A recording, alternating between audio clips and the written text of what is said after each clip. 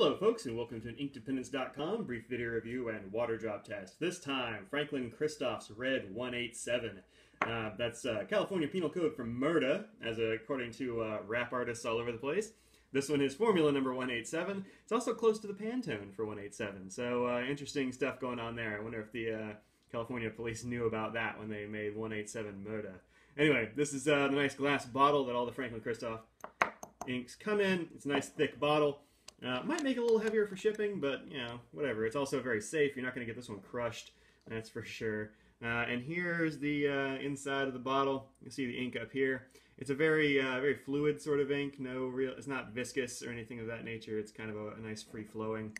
It's a little bit on the wet side, I would say, which is great. A lot of the pens that I use kind of could use a little bit of that. They're a little bit on the dry side. So this is the swatch for this ink, 187. I've got this ink, of course, in 2 pens. That's what I've been doing lately. I think it's a good way to go. Kind of a wet pen and a dry pen. The wet pen is going to be the Delta Unica. Let's see. All right, because of the way my tripod is, it has to be a little sideways. Sorry, y'all. You can go to the blog and see actual straight-up pictures. This is the Unica. This is number 42 in this series, one I got from Anderson Pens. There it is, 42, the answer. Anyway, so this is a fairly wet nib. If you haven't used a Unica before, these are actually really great steel nibs. A little bit flexy, not a whole lot. Don't push it on it too hard, but a little bit of flex on this one. But also quite wet, a little bit wide. So with this one, you can see that it's a very rich red when you put down a fair amount of ink. I almost wrote Delta Unica 187. It's red. I'm using red ink. It's called 187. I don't know. My brain just kind of switched off there for about 2 seconds. But it's a very nice, rich red. You can see that it's fairly saturated when you put down a bunch of it. The other pen I used it in was another one of my Metros. I've got 2 or 3 of these, I guess. 3, 4, I don't know, a few. They're cheap enough that you can just buy a handful of them, basically. This one has the medium nib on it as well. I didn't use the fine nib on any of these because the fine nib on the Metro is real fine. I just don't have that one inked up at the moment. So anyway, this is a drier nib, and so what you're going to get is well, a little bit more line variation. Well, not line variation, sorry, color variation. You see it shades just a little bit, but that's only because it's on Rhodia and it kind of pools a little bit. You can see a bit more of that down here. Like there, you can see at the top it's light and the bottom it's dark. That's just because of the way the ink is. It's not very viscous and it does tend to move with the nibs. So when you're writing on Rhodia or something like that, it's going to move the ink a little bit. And you get a little something that looks like shading. It's not exactly, so I said nope to shading. There's no sheen on this one, at least none that I can detect. It's pretty nice, straight up red. A lot of the reds that are floating around out there and that people really like are kind of blood reds or, I don't know, real dark reds or reds with sheen like rouge hematite, that kind of stuff. This one, straight up red. This one and Park Red, I think I did pretty recently, just straight up reds. And I really like that in a red. I do a lot of grading as a college professor and sometimes I get to do it with pens because I assign homework and that sort of thing. And so I like a nice red. So graders out there, you will like that, I think. The other good thing about this ink is that it doesn't bleed. So, here it is. There's 2 of them there. These are both Franklin-Christoph 187, of course. The top is the Delta. The bottom is the Pilot. I think that I hadn't used the Pilot in a little while, so it kind of condensed. So a little bit here is darker, but then it gets more to the... This is the real color. So it's kind of a... I don't know. It's a step darker than tomato, I would say. Or like a dark tomato, maybe? I don't know. When you flip it over... you see a few dots coming through, but this is real cheap office paper, so you're going to see that. It's not bad, though. My mom, who's also a college teacher, she teaches English. Hey, Mom.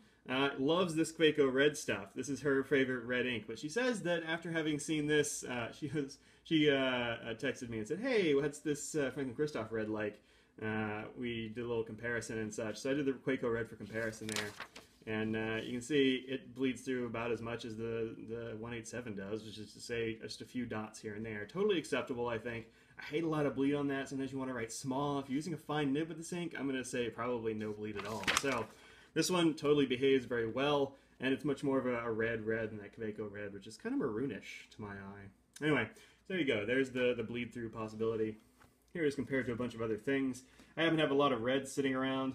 Quaco red, of course. And you can see sort of the pinkish maroonish color there.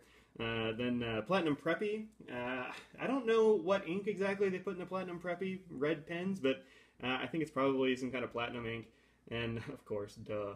But it's kind of a very bright ink. And then the Pilot Petite 2, I wrote 1, but it's actually 2. This is sort of the markery fiber tip one. And then that one's kind of just a bold red as well. And then, of course, down at the bottom, Kiwa Guru, which is my new favorite black ink. This is the pigmented one from Sailor.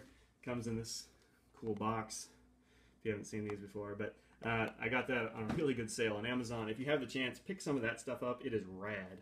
I mean, as rad as a black ink can be, which is kind of surprising. Alright, so let's see how this does with water. Get my squirting implement here. Let's get a little action here on the test bit. And some of this. Oh, okay, well, a lot of water today. Spilled that whole cup of tea on the page. I don't know, something like that. Alright, you can see some of the red swirling away, especially up here in the water test bit. Let's go ahead and mop that up. Mop, mop, mop. And there we go. Yeah, not a little, well, I mean, there's a little bit left. A lot of it came up, though. You can see here, this is actually a clean corner. Pardon the dirt under my thumbnail. I've been doing gardening, so that's the way it goes. But yeah, this is all kind of gone mostly. So yeah, not going to be a whole lot sticking around here after water hits it. This has not got great water resistance. It does have a little bit, maybe. You can definitely tell what it said, but it's not, and it's not going to wash completely off, I don't think. But down here, you can see definitely that a lot of it's kind of gone. So I'm going to go ahead and say no real water resistance on this one. And of course, I'm not terribly surprised because I've already done the chromatography, and there it is, red 187. I'll insert the video here. You can watch it go off the page.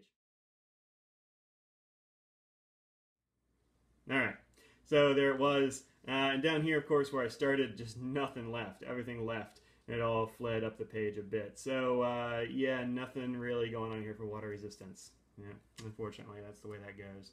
Let's see, I've got it on a word card as well. Let's see. There's the Kaweco red. Where's the other one? Here it is, franklin-christoph red. So you can see it's definitely a brighter red. So worth noting, this is a really good red. This is one of my 3 favorites in this collection. Yeah, I pick favorites sometimes, and this time this is one of the favorites. I really like this one a lot. So that's been franklin-christoph's red number 187. Check out this ink on the Franklin-Christoph website, franklin-christoph.com. You can get it for, I think it's $12.50 a bottle for a 59 milliliter bottle, so about 2 ounces. It's about a third smaller than a Noodler's bottle, but nonetheless, good bottle, good ink, bottled by hand in their facility near Raleigh, North Carolina. So they're kind of local to me. Thanks very much to Scott for letting me review these inks for him. I really appreciate the opportunity, and I really like these inks. So go check out Franklin-Christoph. Also one of my favorite pen makers of all time. I mean, this is one of my rotation pens for sure. It's always in there, the number 27. This is one of their less expensive pens, but nonetheless, very good pen. Anyway, check out the review for that. Whoa, goodness, everything's falling off the desk. Check out the review for that if you want. I had a little coffee today, I guess. And also, if you like what I'm doing here at inkdependence.com and you want to help support the blog, please go over to patreon.com/inkdependence to figure out how you can help. That site allows me to just take donations like on a monthly basis. So if you want to support the blog, become a patron, then, you know, sign up there and help me out. I've got a pen show coming up in DC, and I'm going to need, need some dollars, at least gas money to get up to DC. So anyway, please, as much or as little as you'd like to help out if you enjoy the blog, man, help out the blogger a little bit. That's me, and that's Patreon. So please check that out. Check out Franklin-Christoph, and I will see you around. Peace out.